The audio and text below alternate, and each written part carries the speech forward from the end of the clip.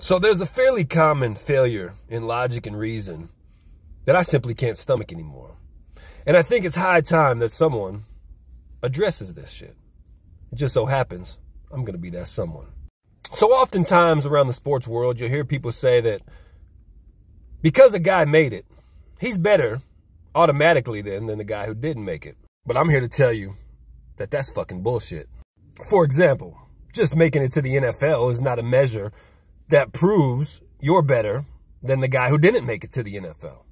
There's guys that I played with in high school that were 50 times better than a lot of the guys that get D1 scholarships. And those guys never got a scholarship. Similarly, there's guys that I played with in college that are 50 times better than a lot of the guys you see in the NFL.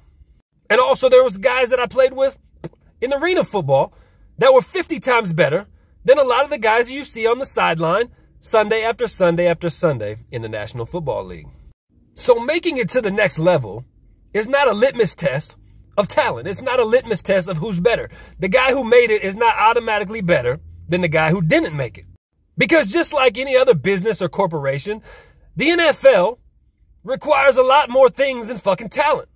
They want to know what your behavior is like. They want to know how you are off the field. They want to know your temperament, your background, the things you've said on social media. They want to know if you're a team player. They want to know if you are nice to babies. They want to know if you're coachable and nice to your coaches. They want to know if you work hard and stay after and work hard in practice. All kind of shit. In college, you got to have good enough grades and go to class. There's all kind of fucking shit that you got to be good at and that you got to do, and these hoops that you got to jump through in order to move on. And if you don't jump through those hoops and you don't meet those requirements, well, then it's just not for you. But that doesn't mean that you're not as good, talent-wise, than the guy who did fucking make it. I mean, how many guys do we all fucking know from our neighborhoods that were fucking better than anyone we've ever played with at any level, but for some reason they just didn't make it, right? They didn't have the grades. Maybe they had got a DUI. Maybe they had got a girl pregnant early on when they were young and then they didn't go to class and shit. There's all kind of these fucking stories.